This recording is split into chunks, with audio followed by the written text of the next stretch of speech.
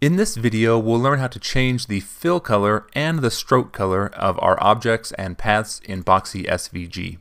We're going to be working a lot with the fill panel over here in the top right and also in the stroke panel to change the fill and the stroke. And you can scroll down and there's more options in each of these. We're also going to look a little bit at the depths panel where we can define our own colors and our own palettes if we're going to be using them frequently. Let's go to the fill panel first, and when we have an object selected, we can see what color it currently is, and we can left click anywhere in this color chart to pick a specific color.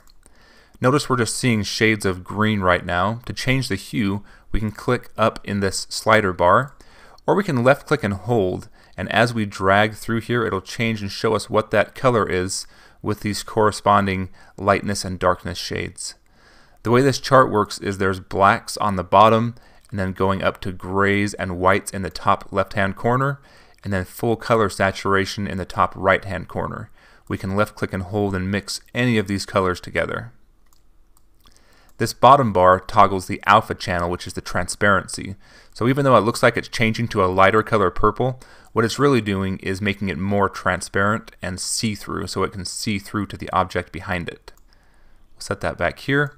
There's some other ways that we can change the color picker as well, or the table that we pick our color in. There's this wheel that we can click on and we can search from a wheel. So the center of this is going to be white. Then we choose the hue that we want. And then when we find the hue we want, we can adjust the lightness and darkness with this bar here at the bottom. And we can also adjust the alpha here as well. And notice on both of these, it's giving us a hexadecimal value of what this color is. But if we'd like to use something different, we can change this to a red, green, blue value, and it tells us how much red, green, and blue are mixed together to make that color. And we can also do red, green, blue alpha and HSL. So I'm going to set this back up here to hex, and there's also one more thing we can use, and that is like an HSL hue, saturation, and luma picker. So we choose the hue we want, and then we choose how much saturation we want to be, if we want really a lot of saturation of that color. And then this luma, or this lightness and darkness of what we want that color to be. We can also use this color picker right here, and we can select a color that's already in our document, and it will select the values for that color. I'll go back to the first color chart now, because we can also add in a gradient. So this first one we're looking at is a solid color, but if we want this to be a gradient, we have two different options. We can do a linear gradient, or we can do a radial gradient. And what a gradient is it fades from one color to another. So this is a darker purple to a lighter purple. It's kind of hard to see. But if we go into the edit mode, we can adjust this gradient. So we can change where the gradient starts and stops. And if we click one end of it, we can choose the color we want it to go to make it more of a dramatic effect. We can change to a light green here, gradient to a black. Or we can change this black color to something, maybe we'll do like a red, to get like an extreme color difference. So this is a solid red here and like a solid green color here, and then it fades in between, and we can adjust how that fade works. If we want to add another stop in this linear gradient, we can just double click right here in the middle, and now we have another stop. We can change this to a different color. We can do a blue, and now we have green. Zoom in here. We have green fading to blue, fading to red, and we can have as many stops as we want to in here and change those colors around. So this is a linear gradient. If we want to do a radial gradient, we just click on radial gradient, and it converts those same colors into a radial gradient. This way we can left click and move around where the center is. We can adjust where all these stops are, and we can also adjust the orientation of it, how it appears, if we want to create it more oval shaped or if we want it to be more full. So those are those stops there. And there's some other options as well. If we go back into the linear, if we want this to be a repeating pattern, this spread lets us change that. We can just click this repeat, and then if we shrink this down, it'll keep repeating it over and over and over again within our shape. We can also use this reflect, which just sort of gives it a little bit softer edge. It's also a type of repeating with a little bit more fade to it. And so you won't see that until you shrink it down. You have to keep shrinking that down to see the repeat. And then we can get in and change those colors as well. There's another way to edit these gradients, and that is using this depths panel. So we click on the gradient, and then we can use this gradient here by just clicking this plus sign and we can add this gradient. So we'll say add gradient from a selected filled object. And now this is a gradient we can use over and over again, and we can double click on it here to edit these stops a little bit differently. So we can choose the colors in here and we can see exactly how these colors are going to look, and we can sort of customize our gradient just like this. If we want to use this gradient on another object, we can just left click and drag and drop it, and it will be applied to another object as well. The nice thing about doing it this way is we can see it's applied to 3 different objects now, and if we come in and change it in here, it will also change on those different objects that it's applied to. So this is a really good way. It's sort of like a palette. It's sort of using preset colors that we don't have to go around and change every time. And we can do this with gradients. We'll learn how to do it with patterns and solid colors as well. If we want to use if there's a solid color, we can select this and click this add color and go add from the fill. And now this color is part of our defined color that we're going to be using throughout our project. Let's go back into the fill panel, and we can change the opacity as well. So this is the opacity of the entire object. It's a little bit different than the alpha color. So the opacity is going to be changing. If I can click and drag this out, this just changes the entire. The best way to see what's happening here is to open up the elements panel and see how it's handled. So one is just providing transparency or opacity to the object, and the other one, when we're doing the alpha channel, it's actually changing it in the color value. It's adding an alpha value. So similar looking result, but again, the way it's created in the code is different. Changing the stroke of an object is very similar to changing the fill. We just come over here to the stroke panel, and we can change the color. If we select the object, we can change the color of the stroke. That's the outside outline of the shape.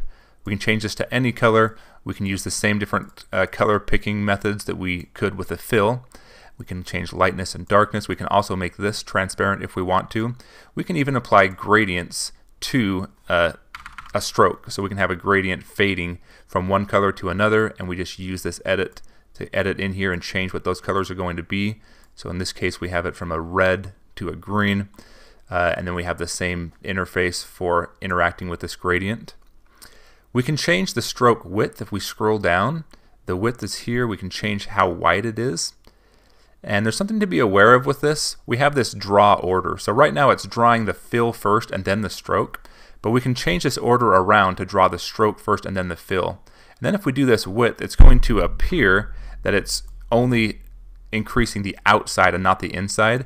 That's because what's happening is it's drawing this the stroke first and then the fill on top of the stroke, and then any markers last. So changing the order of this will affect the way your stroke looks sometimes, and it also affects the order in which the path or object is drawn in either in the web browser or in Boxy SVG or however it's being rendered. I'll set the stroke to a solid color now, and we'll just make it a solid black color. It doesn't really matter what hue. And we can scroll down because there's these different arrays, these different dashes we can put in here. So we can have little dotted lines and show this. We can adjust the offset, and we can choose how far apart they are from each other. And so there's these different arrays we can choose from. We want to create a dotted line, and these look a little bit strange because our stroke is so large, but if we select this and we turn the width of our stroke down, these can even become just dotted lines. Also, if we were to draw something, let me just draw a couple lines here. We can change the way that these appear. If I have this selected and then we change it, we can look at the line cap and the line joint. So right now it's a nice hard line right here, but we could change this to be a rounded cap, or we can have it extend out and be a square, extend out past the fill. And we can also change the way that these two lines come together. We can have them be more of a rounded edge, or we could have these be like a square or beveled edge. This is called miter, is how it is, and you can actually adjust this miter as well, how that behaves. Let's zoom out here, and I want to talk a little bit more about this depths panel. So if we go into our fill and we want to change some of these colors, we can just go back to a solid and choose a few nice solid colors. And then if these are colors that we want to keep using consistently, or maybe I'll do this one as a pattern actually. If we select a pattern here, it just fills a pattern in, and we'll look at this more in a minute. But if we go into our depths panel, we see that it has the same classifications. We have a color, a solid, we have gradients, we have patterns, we have markers, and we can use these different things. So we can either come up with our own and add our own color and just choose it. We can come in and edit and choose a specific color, or we can import a color from our drawing by just selecting that object and going to add color from fill, or we could add the stroke too, add color from stroke, because the stroke is a darker red. And then to use these, we can just drag and drop, left click and hold, and drag and drop them over top of another object in here. We can go into our gradients and drag a gradient. We saw this a little bit earlier. So this is how we can use these, and then it tells us how many of that color is being used in here. And if we were to change this color, it'll change all the objects that are using that color. So you can see how this can be very useful, especially if you have lots of objects drawn in the same color and you want to change them all very quickly. You don't have to go in one by one and change the color individually. Let's look at the patterns of the fill. So if we go in here, we can choose and set this to a pattern. And the pattern has some different options, but to change these options, when we click on Manage, it takes us back to that Depths panel. We can edit the actual pattern by right-clicking on this and going to Edit Pattern, and we edit it on its own canvas like this. We can change the color, we can change the way that it appears. This is it's just a drawn object in the editor, and so we're in here inside a pattern editing this rectangle, and maybe we could add like do some little freehand stuff to this just to see what it looks like. We go back into our main drawing now, and we see that our pattern has become a bunch of our custom things that we drew here. And then when we're in this pattern, we can come to the edit mode and we can change around how much of that we can see. So the shape is determining how much of the pattern we can see in there. And to actually adjust the pattern, we need to go back into the fill settings, and we'll see these handles appear while we're in the edit mode, so we can change the rotation of this pattern and also the density of the pattern. We can come in and see this pattern very fine, or we can zoom in and see it much larger. So using the edit tool is how you adjust this, just like we would do with the gradients and adjusting anything else. If ever we want to get rid of a fill, we can just select that object and go to this None section, and that will make the fill be nothing. So we can drag it over, and it's not a white fill, it's just no fill at all. We select the object and go to None, and we can quickly get that back. I hope this has helped you to see different ways that you can change the fill color and the stroke color and different visual attributes of objects and paths drawn in Boxy SVG.